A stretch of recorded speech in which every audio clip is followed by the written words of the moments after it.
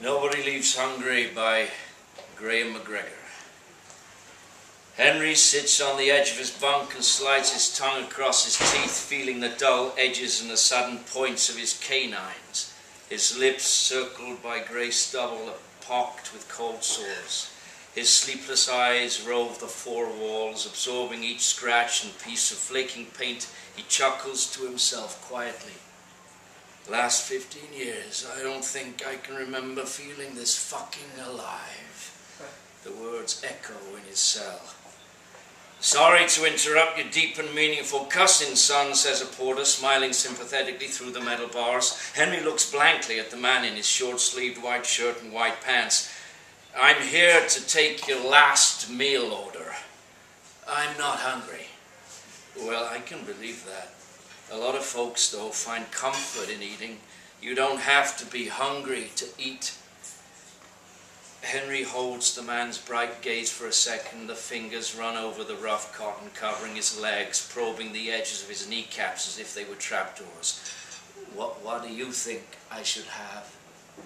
Heck, son, I can't tell you that. This is something you've got to decide for yourself. He taps his ballpoint pen on his order pad.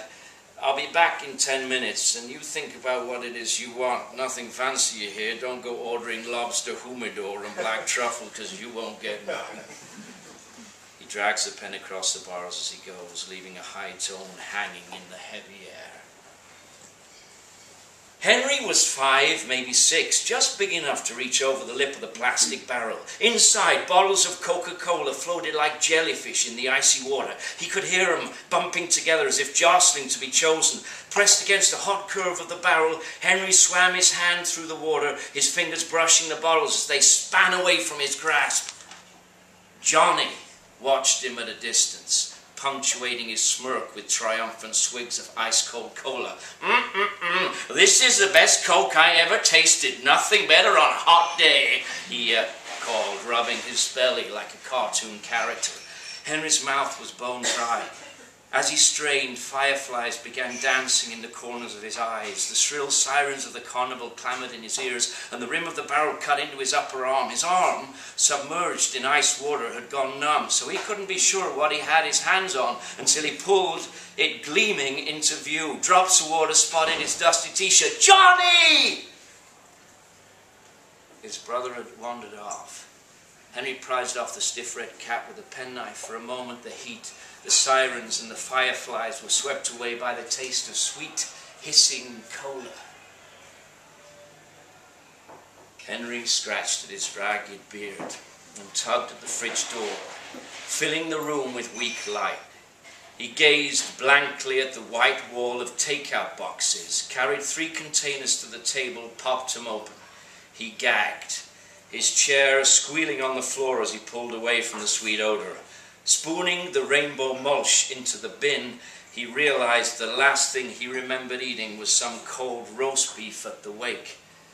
On the table sat a stiff invitation from Johnny to a Thanksgiving dinner, still a month or 2 off. It was the first he'd heard from his brother since the night before Maggie's funeral. When, fumbling awake, Henry had picked up the phone to hear his brother's voice amid the clatter of a bar. No, I said, no ice. No, get me a fresh drink, you fucking ape. Johnny. Henry! Hey there, little brother, how are you? Johnny, what do you want? Oh, hey, we can't make the funeral. Got a meeting with, get this, the goddamn president. What do you think of that? Another high tone rang in the darkness. Christopher was crying. Henry hung up and padded to the kitchen to fetch a warm bottle of powdered milk. Thick and warm, Henry's mouth filled with the tang of iron.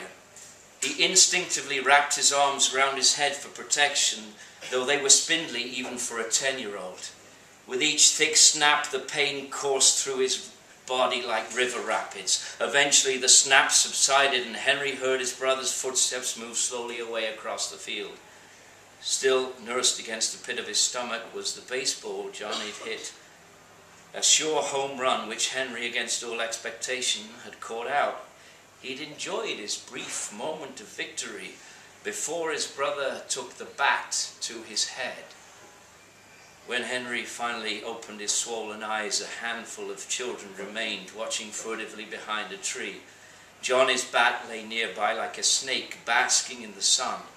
Curled in the dirt, Henry steeled himself and swallowed a mouthful of cooling blood and fragments of teeth. He was immediately sick, staining second base deep red. 20 years on, Henry touched the old scars on the back of his head as he watched the sun rise through the web of fences, washing lines and swing sets. A bagel sprung from the toaster, and handling it lightly, he spread it with thick layers of butter and cream cheese, watching them melt together. The bagel was added to the tray alongside 2 sweet black coffee, jewels of grapefruit and a bulbous blueberry muffin. Underneath, the tray had a photo of the Grand Canyon on it. Henry eased open the door with his toe and paused, leaning against the jamb. Maggie lay sprawled across the bed. The sheets kicked unconsciously to the floor. A leg hung limply over the edge of the bed, and one arm was thrown awkwardly over her head, tangled in her thick hair. She was naked, sweat except for a pillow that was clutched to her chest like a stuffed toy. A dark patch of drool had formed where her face was pressed against the pillow. Henry broke the silence with a howl like a cartoon wolf. Ho, ho, ho, hot damn! Maggie grunted, rolled over onto her front, pulling the pillow over her head. Shut up. I'm 30, and I'm married, and I don't have to be sexy anymore, she mumbled. You mean you're not trying to be sexy? Whew, that's even more impressive. Henry carried the tray carefully to the bed. Come on, it's time to wake up. If I wake up, I'll be 30, married and ugly. You can't make me. Henry laid the tray next to Maggie's head and gently lifted the pillow. One eye opened, a smile breaking her drowsy frown as she glimpsed the tray of food. Okay, so you can make me.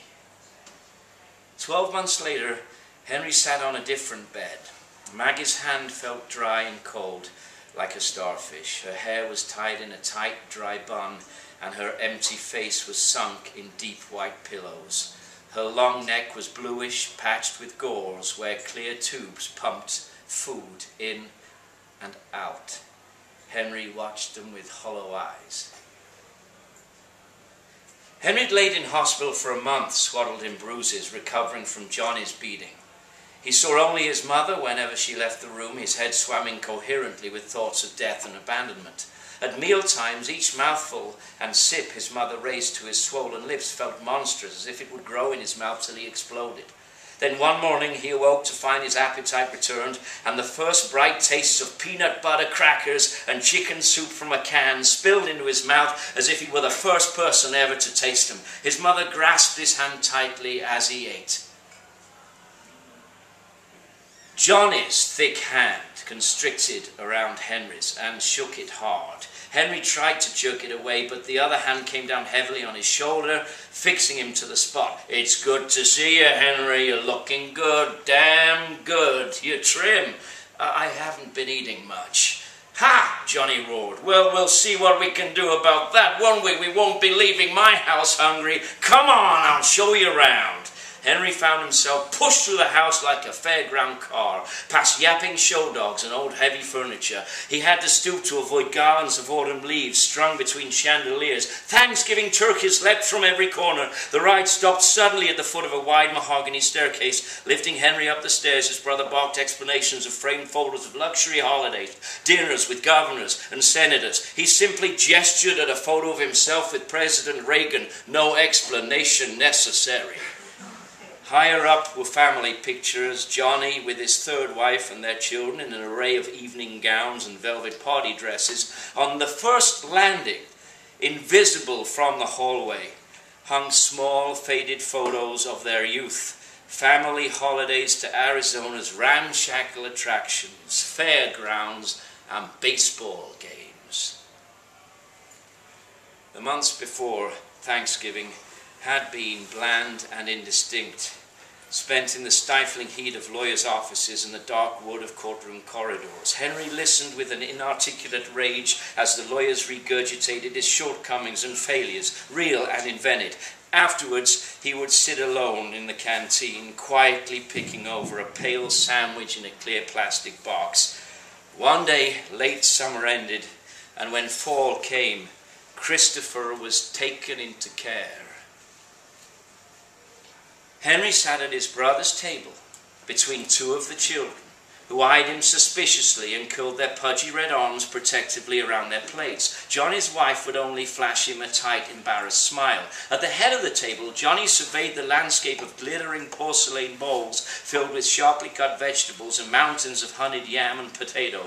Between bursts of deep red flowers, crystal decanters of syrupy liquor and plum-coloured wine stood like spires. In the corner stood a tall wooden cabinet, a rainbow of desserts, waiting behind its glass doors.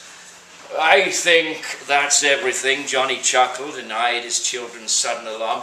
"Daddy!" They squealed, writhing in their seats. Oh, there was one more thing." Johnny rose and returned moments later, struggling under the weight of a turkey the size of a television. Its oily brown skin winked in the candlelight. Henry doesn't remember much of the evening. He doesn't remember drinking too much at his brother's insistence, or the barbs and slights less and less subtle as the night wore on. He doesn't remember yanking the carving knife from the turkey and plunging it repeatedly into his brother's stomach. "Hey, son," the porter says, raising his voice. "So time's up, what'll it be? Can you fix me some peanut butter crackers and some chicken soup, the canned kind?" "I think we can manage that."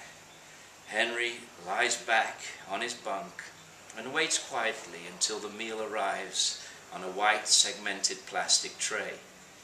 He tries a cracker, but it scratches his mouth and clogs his throat. A sip of the chicken soup scalds his tongue. He glares at the food as if confronting an imposter and pushes it away. Later, the guards lead him out of his cell, his hands and ankles fixed with straps and clips. The porter returns to collect the tray, interrupting his whistling to tut at the barely touched meal. He carries the tray down a metal gantry and through the swinging kitchen doors. He places the tray on a scuffed metal surface and goes to wash his hands. The tray sits a while. Occasionally a porter or a cook takes a furtive bite of a cracker before the remains are tipped into the garbage. The tray is placed on a rack before an industrial dishwasher. The loaded rack slides smoothly into the washer. The door is closed. The door of the washer is heaved open, dripping hot water and billowing steam. The rack slides out on its rollers. The tray sparkling clean.